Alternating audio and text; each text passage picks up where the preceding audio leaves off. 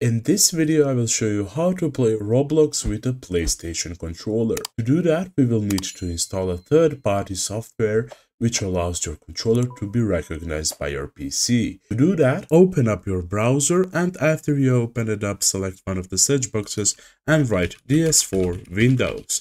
Then press the Enter button and open up the link at the top. Once you open up the website, go to the top right and press the download button right here.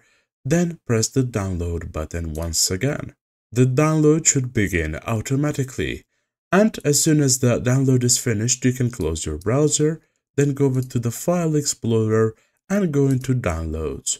Then you can take the file we just downloaded and drag it over to your desktop. After you do that, open up the file, then press the Extract All button right here and choose where you want the files to be extracted at. I'll choose my desktop, then press the Extract button. After you have extracted your files, open up the extracted folder and open up the PS4 Windows folder inside of it. Then open up this application right here. Then you will need to choose where you want profiles and settings to be saved at, either program folder or app data. I'll choose the program folder. Then you will need to enable support for your controller. If you're using a PlayStation 4 controller, check the DS4 device support option. If you're using a PlayStation 5 controller, check the DualSense device support. And if you're using a PlayStation 3 controller, select the DS3 device support.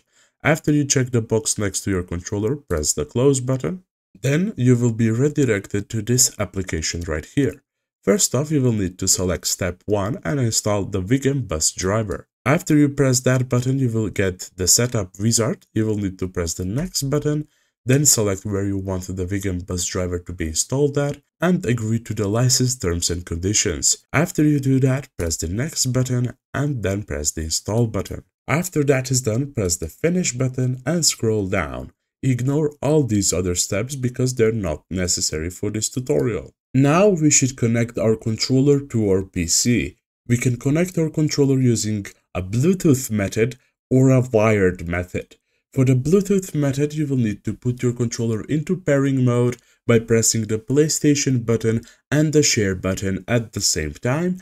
And after you do that, go to the bottom left of your screen on your PC, press the search button and search for Bluetooth. Open up the application at the top, and once you get into the application, select the Add Bluetooth or Other Device option right here, then select everything else and your controller should appear right here. Keep in mind, to connect your controller using a Bluetooth method, you must have a motherboard that supports Bluetooth connection or a Bluetooth dongle. Now, after you have connected your controller using Bluetooth, go over to the DS4 application and press the Start button.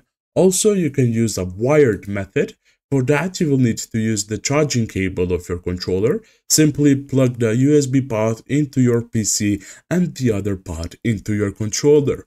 After you have plugged both ports into both devices, press the Start button right here and you should have successfully connected your controller. Now, as you can see, my controller is successfully connected to my PC since it appeared right here, and now I can jump into Roblox. Here we are inside of Roblox, and as you can see, I am currently using my PlayStation controller to play Roblox. That is it for this video. Thank you for watching. I hope we helped. See you in the next one.